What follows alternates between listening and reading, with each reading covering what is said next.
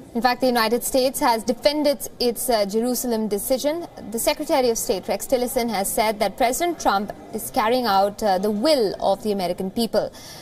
Mr. Tillerson says that the moving of the embassy to Jerusalem will take time.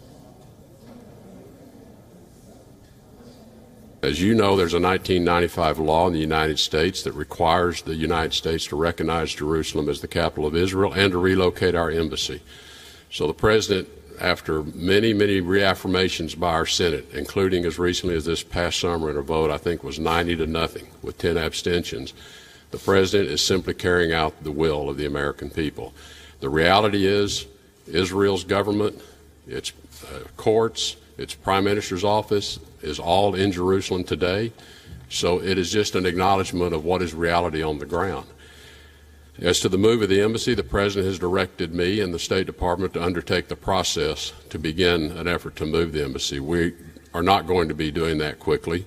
We have to acquire a site, we have to develop building plans, we'll have to construct a building, so this is not something that will happen overnight.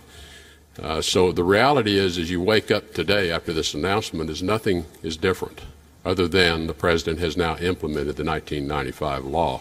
Having said that, he also reaffirmed our strong belief that the status quo in the holy sites must be maintained, which recognize the rightful role of various countries around those sites. He also affirmed our support for a two-state solution, if that's what the parties believe they are ready to agree.